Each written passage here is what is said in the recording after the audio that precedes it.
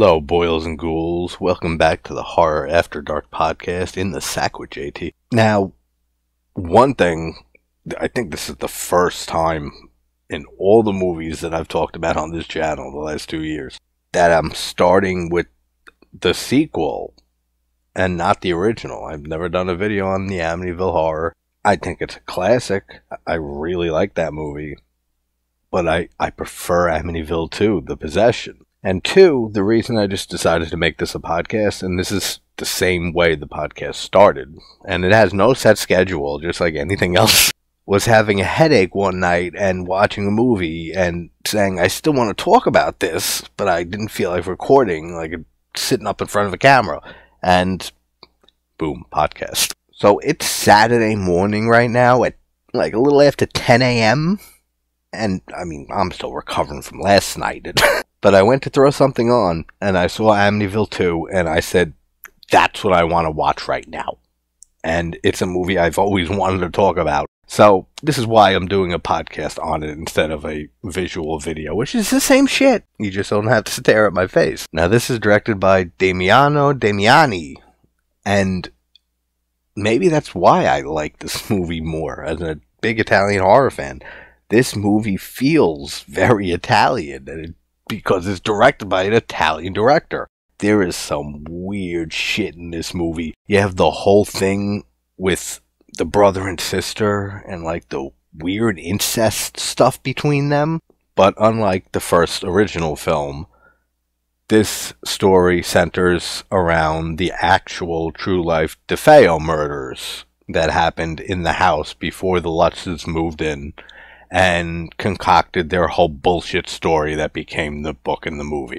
You can believe whatever you want about it, but Amityville Horror has been debunked, beyond debunked, for a long time now. But the DeFeo killings absolutely happened, and of course, this movie is very loosely based on it. It revolves around the murders, but nothing that happened to this movie was happening to this guy. So without further ado, let's get on to Amityville 2, The Possession from '82. That kinda rhymed. Also, by the way, I just said in the video last night of Possession, I do this every time, purposely. I live 10 minutes from the Amityville house on Long Island. It's 10 minutes, 15 tops from me. And I do have a very short video on the channel somewhere, you can use the search bar, of me trying to take some footage of it. It's basically me, like, covertly trying not to get arrested, walking around the block while smoking a cigarette and having the camera pointed behind me to get a shot or two of it, and then walking back that block facing it. But if you're interested in seeing the house, like nowadays, you could see it in any other way, but if you want to check it out, check it out. Oh, and that's right, I'm watching the credits. Tommy Lee Wallace wrote this, who's directed Halloween 3, Season of the Witch, the It miniseries, a few other things, and he's written a whole bunch of stuff.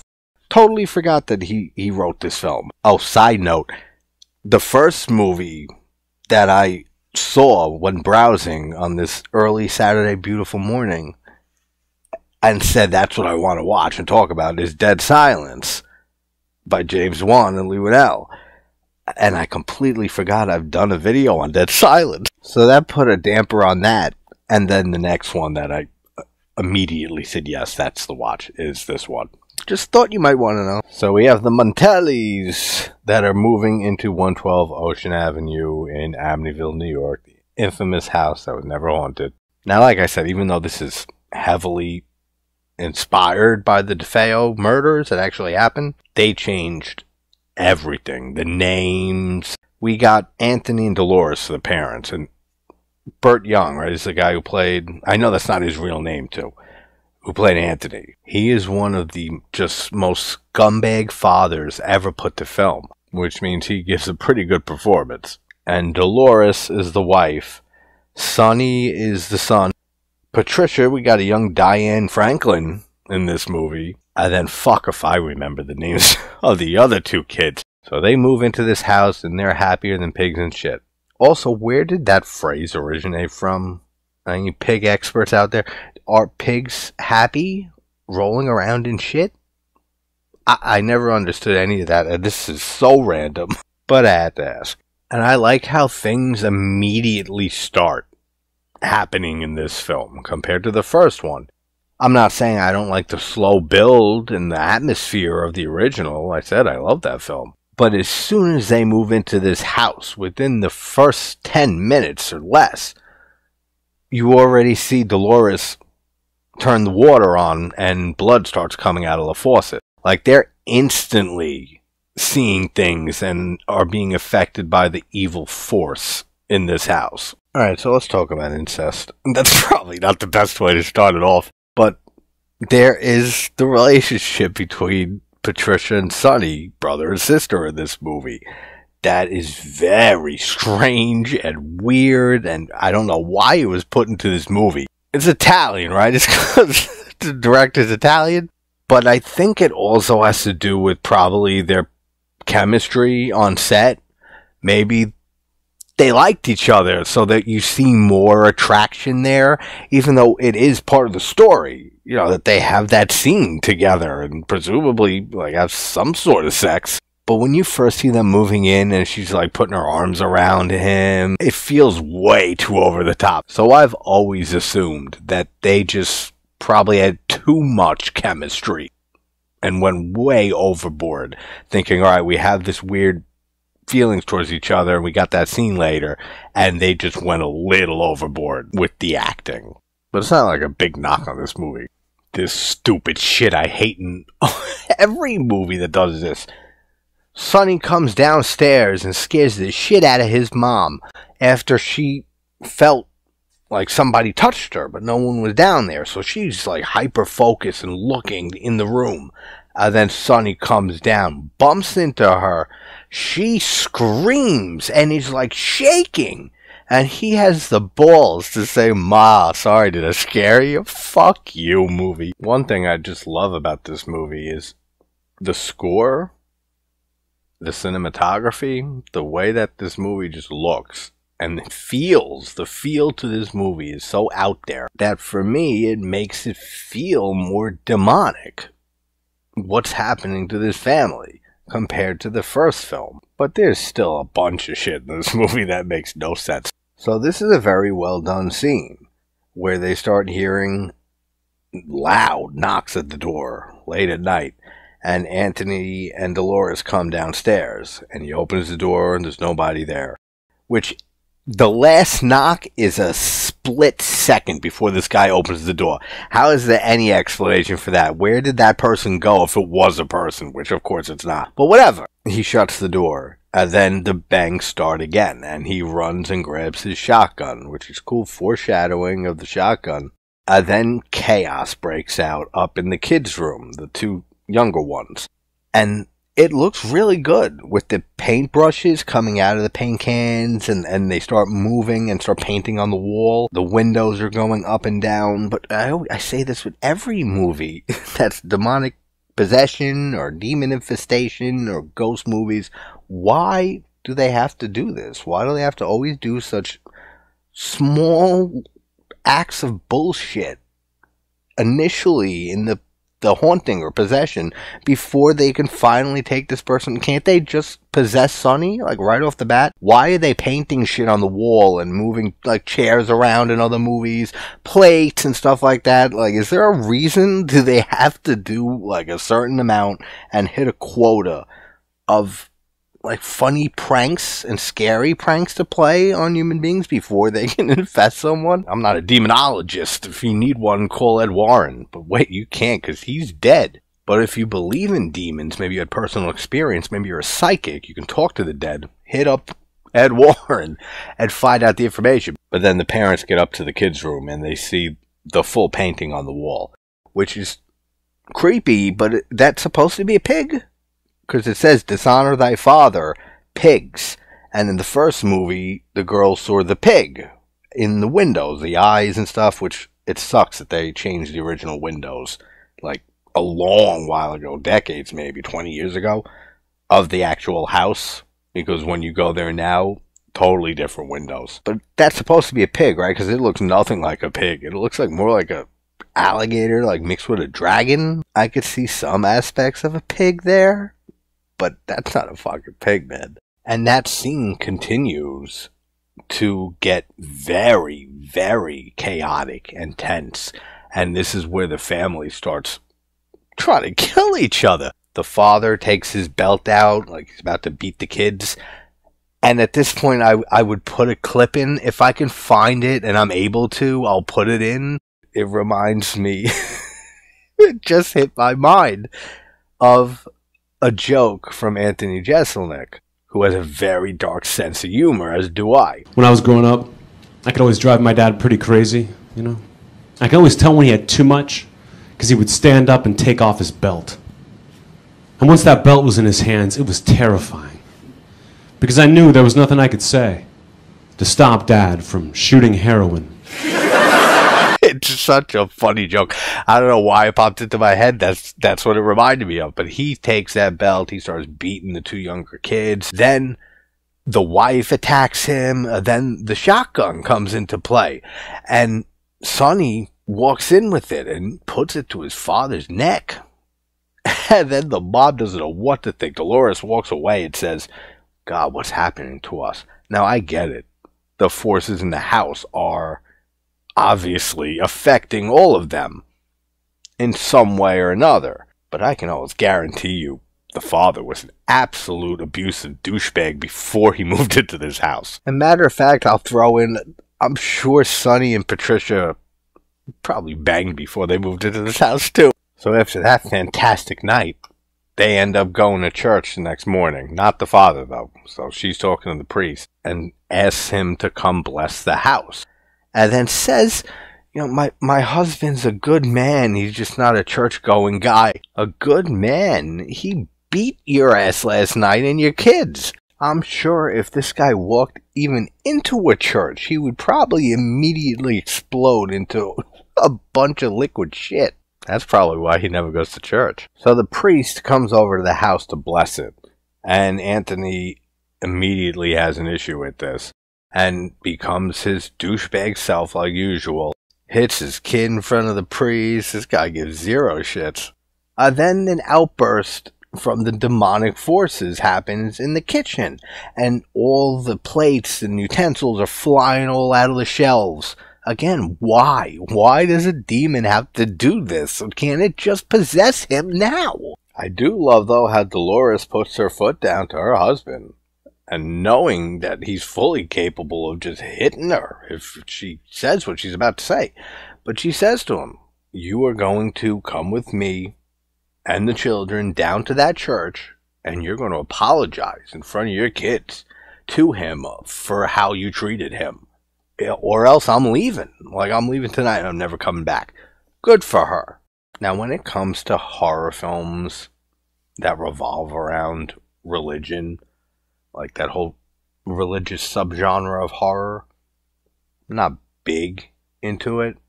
There's classics and even masterpieces in that subgenre. I don't think I have to name some of them.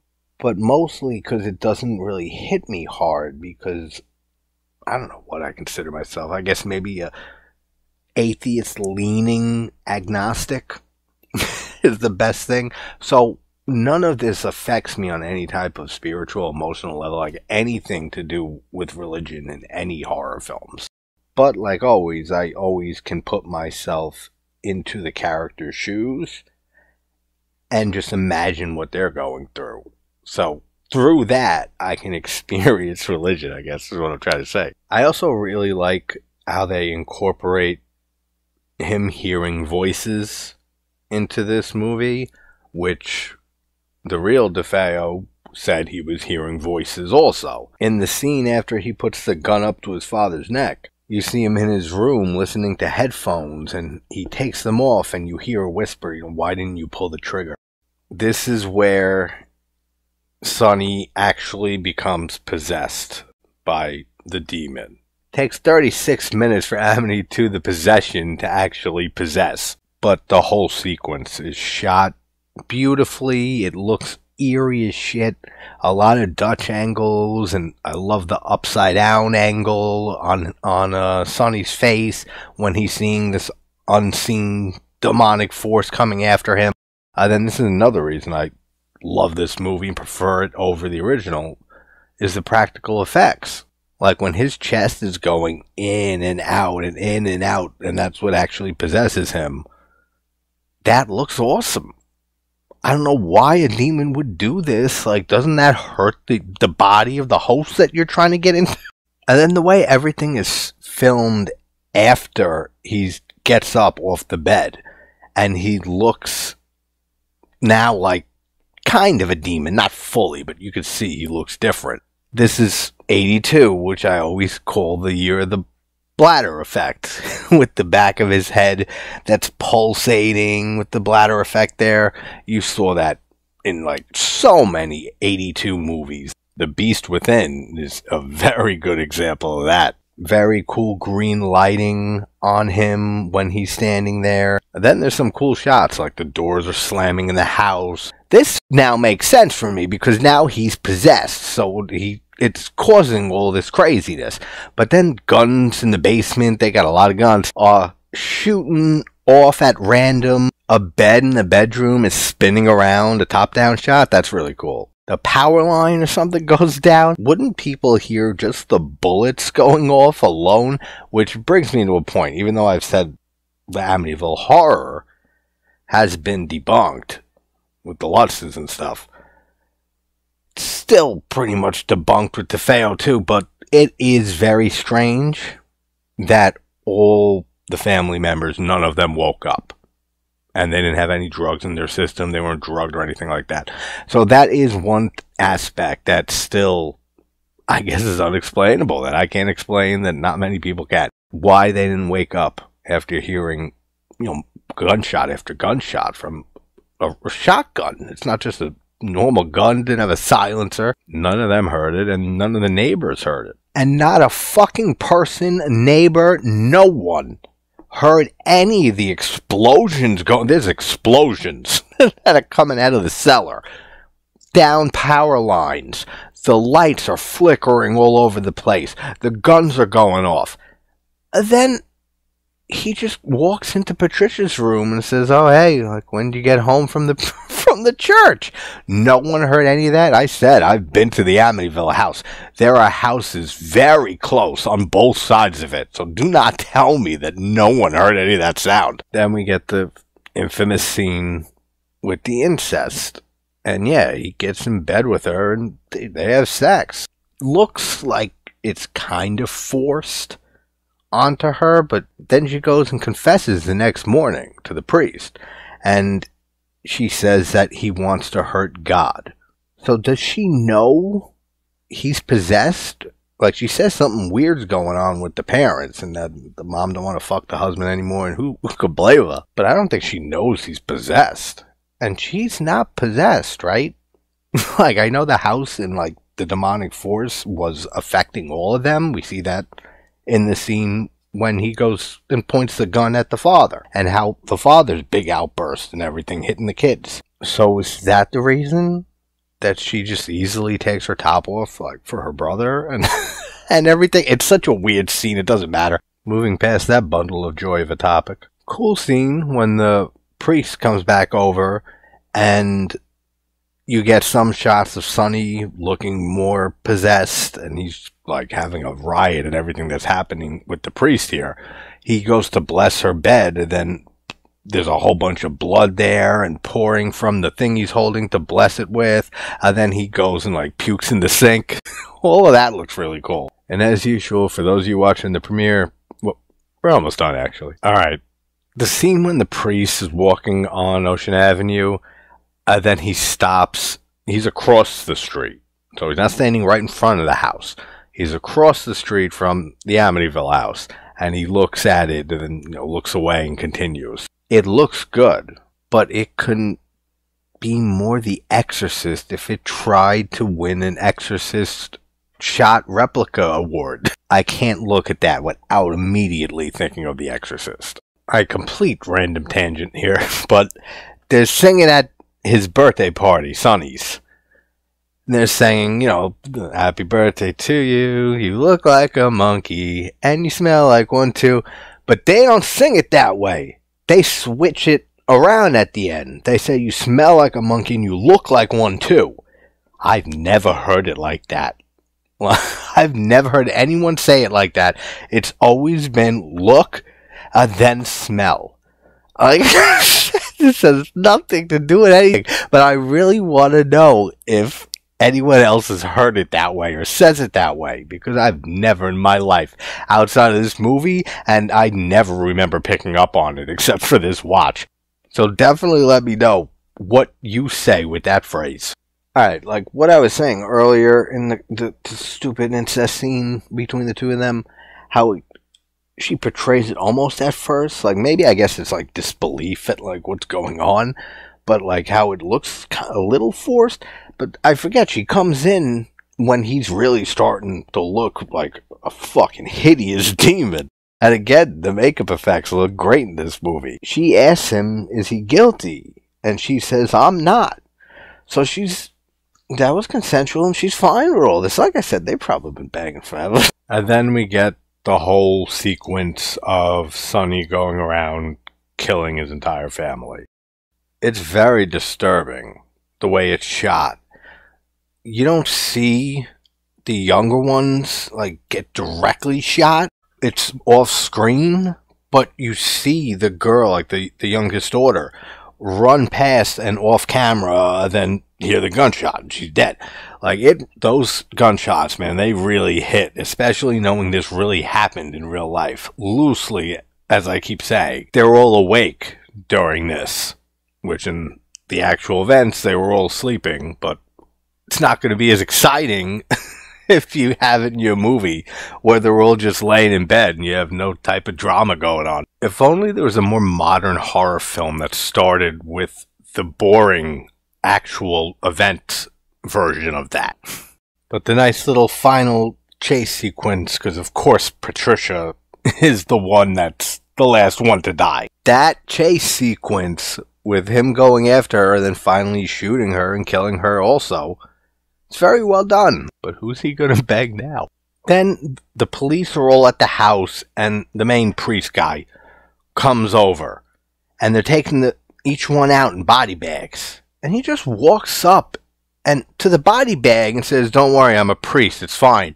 And then they let him open the body bag and stuff. Does that happen? Could a priest just walk up on a homicide here and just say, it's alright, I'm a priest, and then be able to touch a body? I mean, he doesn't touch the body, but he like blesses their body. But I don't know the priest procedure when it comes to police work, and if they're allowed to just walk up, and priests are allowed to just go walk onto a crime scene because they're a priest. If you're a priest out there listening, let me know. Are you fucking kidding me? They even say it after I paused it right before this line. The priest is walking around the side of the building after the body bag thing, and he finds the crucifix that we see a few times in this movie on the ground up against the house, and he goes and he starts touching it. And one of the cops says, Father, can you not touch anything? This is a crime scene. But yet he was just allowed to play with the body bag. And come on. Then the priest makes eye contact with Sonny when he's being handcuffed and put in the police car.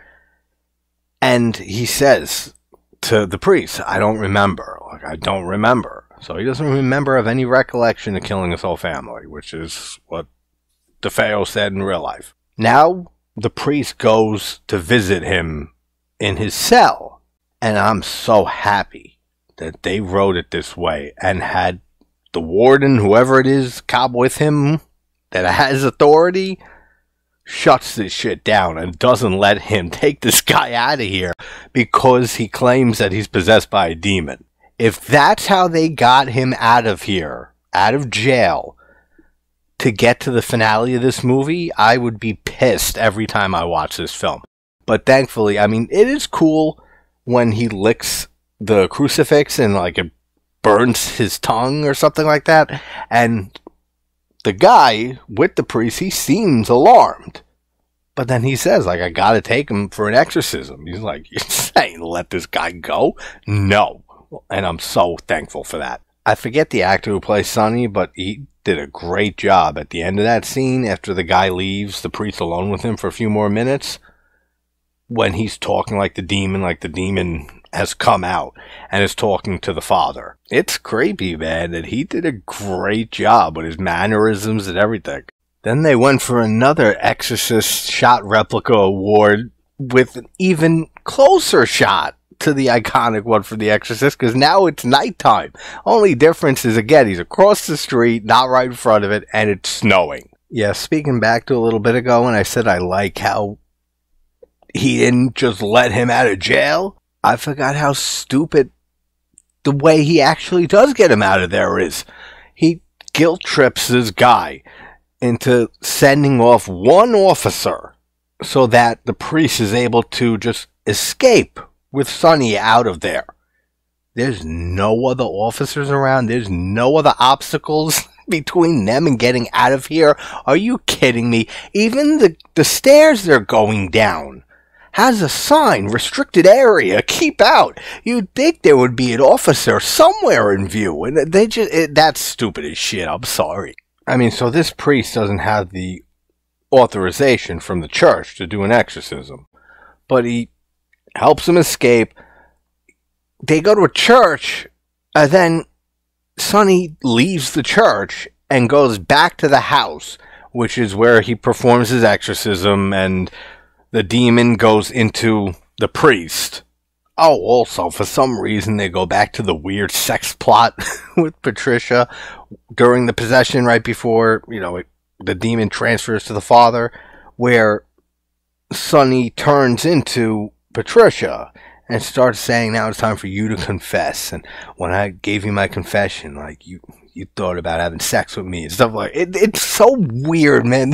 All the, like, weird sex stuff in this film. I don't get it. And when you want to make a possession film, then have an exorcism and see the demon come out of somebody, this is how you do it. I mean, again, the effects in this movie are fantastic, with Sonny's face splitting apart and melting off of his skeleton, and there's like a demonic creature with sharp teeth and green eyes under it. Like, all of that looks so good.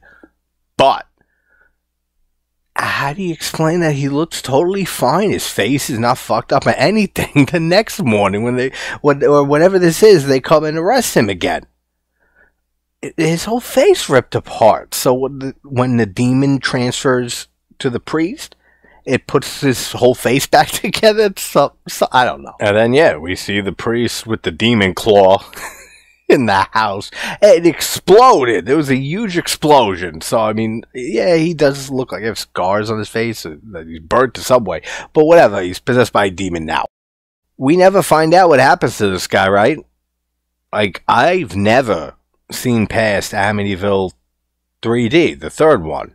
I've never seen past the third one. There's like 20-something of these movies? Are you serious? I had enough suffering going through all the Puppet Masters, 15 of those, and I never saw past, coincidentally, the third movie in that series before I did that. So I don't know if this guy ever comes up again, but he's now a demon, and the for sale sign is up, and the Lutzes will move in the original film. So that's Amityville II, The Possession from 1982. It's just such a different film from the original in almost every way. And it kind of reminds me of Texas Chainsaw Massacre and Texas Chainsaw Massacre 2. How just on the total opposite sides of the spectrum those two movies are. And those are both directed by Tobe Hooper. These are different directors, so it makes a little more sense. But it reminds me of that. But the acting's good there's some great scenes in here. I wouldn't say the acting's great in this movie, but like I said, the father, he does a great job, unless he really is in real life an abusive motherfucker and he's just a evil dude and he doesn't have to act at all. I love the feel of this movie, the tone of it, the look of it. All the practical effects look great to this day. The weird sex and incest stuff in this movie, I mean, I can take it or leave it. And I just feel like it's more eventful overall. But fun as hell to watch. So as soon as I saw this, I said, I'm watching this right now. But I hope everyone's having a great morning, afternoon, or night. I will talk to you soon. This has been a Horror After Dark podcast. Take care, everybody.